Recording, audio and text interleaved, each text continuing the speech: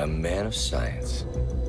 He is married to the woman of his dreams, and they have a good life. Have a good day. Coffee to go? Oh my gosh, you're my hero. Until one night, he doesn't make it home.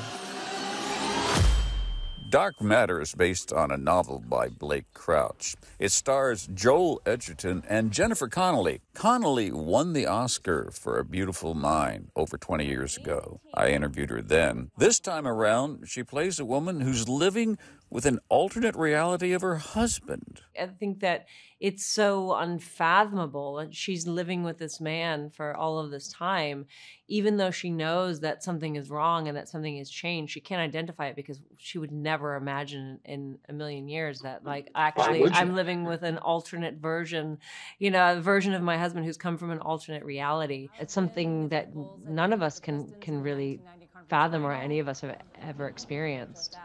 When you're doing a series like this, sometimes you know all the way through where it's going, and sometimes there is still the kind of keeping things from you to kind of keep you on your toes. Which way, what is it for you? On this, we had the book. So our show is based on, you know, the whole first season is kind of it tells the story of Blake's novel. And so I had that, so I knew where it was going. And of course, you know, we didn't actually have all the scripts written when we first started. We had the first few, while the execution was, you know, like the writing was, you know, a surprise. The content was, you know, I knew where the story was going. Well, that would be a help, especially if you're going to shoot out of any kind of context. When you do have to shoot out of order, as you often have had to do you have a technique for making sure you're at the right place with the character, the right tone? I do. I write out my own lists of like every scene that I'm in, and it has it's like a one-liner of the scene, the episode, what happens in that thing that, you know, in a way that describes it quickly for me, that I know where I am. Do you have to look at it and then think about it, or does that bring it back and then you're ready to go?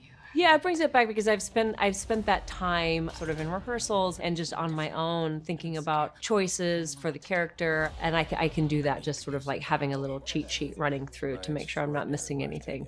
Because sometimes if you just get the scene number, you're like, wait, have I already done this? Have I already done that? You know, and there's so much content that you're moving between. It's great to see you again. I deeply resent the fact that you haven't changed at all and I look like this, but I'm going to forgive you since you're a nice person. Thank you. Nice to see you. Flicks with Patrick Stoner explores the craft and culture of filmmaking that enhance our communities for television stations and websites around the country.